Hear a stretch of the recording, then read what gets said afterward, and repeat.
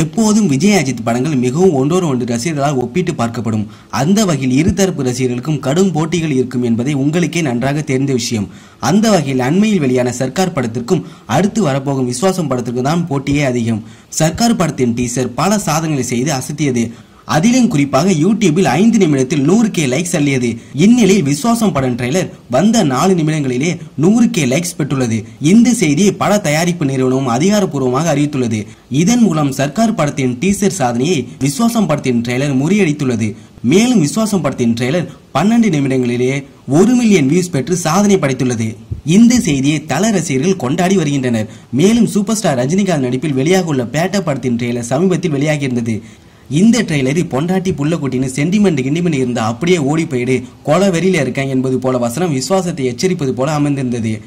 இதற்கு பதிலடி கொடுக்கும் விதமாக விஸ்வாசம் ட்ரெய்லர் இறுதியில் ஒரு வசனம் அமைந்துள்ளது.